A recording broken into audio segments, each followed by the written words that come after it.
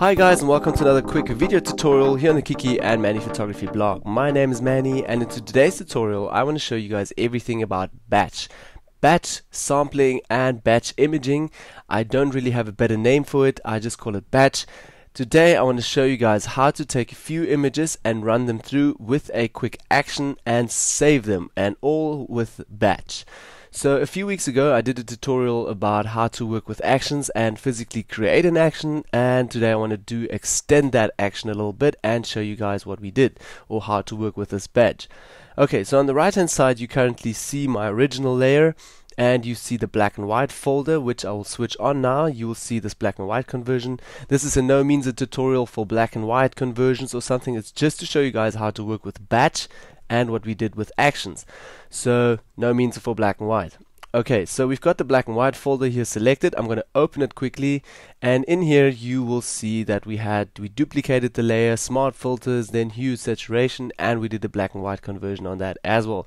Okay, so I'm going to minimize that, go over to my actions palette here at the top, and directly you see the default actions, my actions, dodge and burn stuff, okay, and the Kiki Manny photo actions that we did a few weeks ago.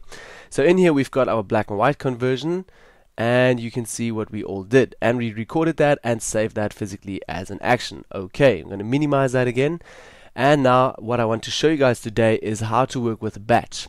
I do have this one image, and I created the action and I ran this action on one image and I saved it, and I'm happy with it. But now I still got like 10 or 20 or maybe say 100 images that I still need to do exactly the same conversion, and I don't really want to pull each image into Photoshop and tell the action to work on it and save it, and then yeah, I have to do 100 images, and that will take just a lot of time to do that actions on each image. So what you'll have to do is go to batch, and with batch you can do a whole group and bring that into Photoshop, run the action on all these images, save them, and you're done. While the computer is working, you don't need to do anything in this whole process. So that's what I want to show you today and how to work with that. Okay, so the first thing you'll have to do is go to File and all the way down to Automate, and in Automate, Batch. Here we go. Select Batch, and in Batch new window will pop up, and in here you've got a few options to choose from. So I'm going to say Default Actions, because it will most probably look like that on your screen right now. So default actions, we're going to go to your folder. I created the Kiki and Manny photo actions folder. If your folder is say John photography or whatever, you have to select that folder, and in there your action. So I just have black and white actions in that folder currently, so it just selects black and white. If you have more, select your black and white conversion or whatever action you want to run, select that. Okay, and now back to source from folder. Okay, yeah, if you got it in a folder, and if you got your JPEGs and RAWs selected or sourced in a folder and you want to physically pull them from there, you have to select your folder in here. Now you would have to go to choose and so on to go choose your folder. I still have a problem. My images are still in the bridge, so I will physically have to go either convert them now and bring them into a folder and so on, which will be just a long way. What I rather do, I'm going to hit cancel now.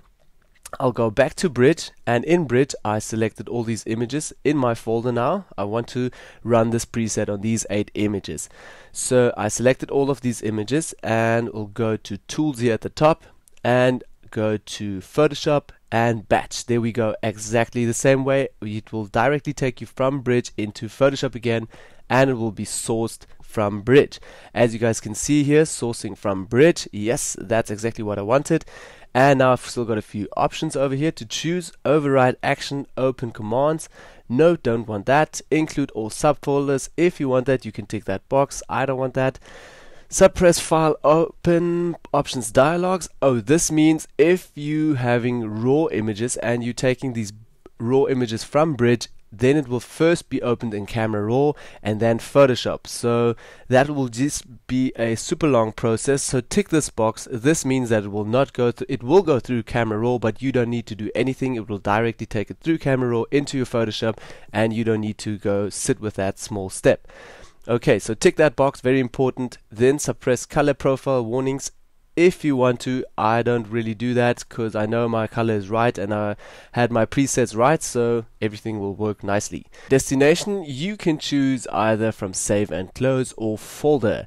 For this tutorial I will not say any destination at the moment. What I will do is hit cancel again, and in my actions create physically another action telling my actions to save and to close the window.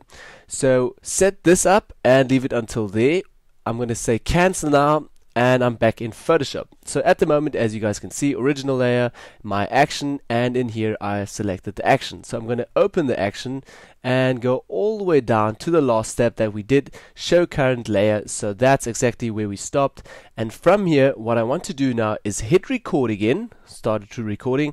And like I said before, don't worry, time is not running out, so you can take your time and do it very carefully and slowly.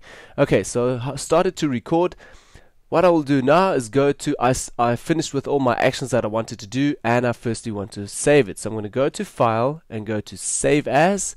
In Save As, you have to select your folder. I'm going to go to Tutorial. In Tutorial, I want to say Kiki and Manny Photo folder. I don't want to rename this because otherwise Photoshop does not know how to run each image and they will just be saved over each other. So you will just have one image at the end. So don't rename it right now. Maybe rename it at the end with bridge again. You can also do a batch rename or something in that way. I'm going to keep it to this name at the moment. Then my format, I wanted to save it as, you can either choose Photoshop or like a PSD. I want to have it a JPEG, so I'm going to select JPEG, and down here go hit save. Now the window will pop up asking you about your image quality and stuff. And format options, I wanted to have a baseline, and image option to full quality max. Yes, gonna hit say OK, and now that action is recorded. As you guys can see over here on the right hand side, it is physically under actions saying save. And now last step that we want to do is we want to close this window. Why? Because if you open all these images, you will have 20 images opened with 20 different windows, and you will have to afterwards close each image, which is another whole process, and it just takes your time. So close this, say don't save because you saved it already, and on the right hand side you can also see it has been closed and saved. So stop your recording and you're all good to go. So in your action, we did the whole action, as you can see, all your conversions and stuff, black and white conversions, and last step was save and close. So we're really good to go now. Make this a bit bigger. I'm going to minimize my whole action and everything will work now. So I'm going to go back to bridge. In bridge, select all my 8 images, go back to tools here at the top. In Photoshop, select batch, and we're back in our whole process. So if you have, like I said before, images located in a file, you will have to go do the batch thing over Photoshop. If you have it directly in bridge and they're still raw, go to go to tools, go to Photoshop and select batch. In here now, select your folder that we chose, select your action that you want, sourcing from bridge, that will work if you go through bridge. Then suppress file open options dialogs, that means go directly through the camera raw into Photoshop and being saved. Destination, please say none, and we're finally good to go, and we're going to say OK. So now currently, as you guys can see, Photoshop is working and these images are being pulled from bridge. Now you can see it, the whole action is running on there. We're doing currently a black and white conversion, and I'm just sitting here doing nothing, waiting for Photoshop to run it. Now it's being saved and closed, and hopefully the next image will pop in. Yes, there we are, next image is in, action will be running right now, and yeah, hopefully after that, there we can see it, action has been run on it and currently being saved and closed. So while Photoshop is doing this, I'm going to go back to my bridge, select here in the background on bridge, and there's my folder where my stuff is being processed into. So I'm going to double click on that folder, and yep, as you guys can see, there's my first image, second image, third and fourth, and the rest are still being processed. So this process really does work. And if you say you've got 100 images, you've got 50 images, whatever, you can do this batch process and it will just take your time. It will speed up your workflow and stuff will be just way quicker. So don't forget, in your action you have to physically do another action, start recording over that again and save it and close the window. and yeah, save that as your new action or integrate it into your action, and you're good to go. Then you can do the whole batch thing, and I hope this tutorial was helpful. Thank you guys for watching. See you next week on another new Technical Wednesday rundown. My name is Manny, and bye bye.